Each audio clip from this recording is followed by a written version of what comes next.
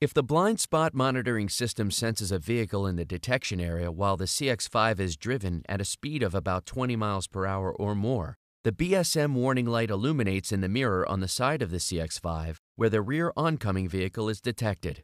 The BSM warning beep sounds and the BSM warning light flashes when the turn signal lever is operated to the side where the BSM warning light is illuminated.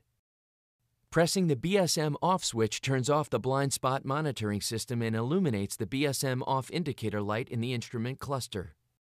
Pressing the BSM off switch again turns on the system and turns off the BSM off indicator light.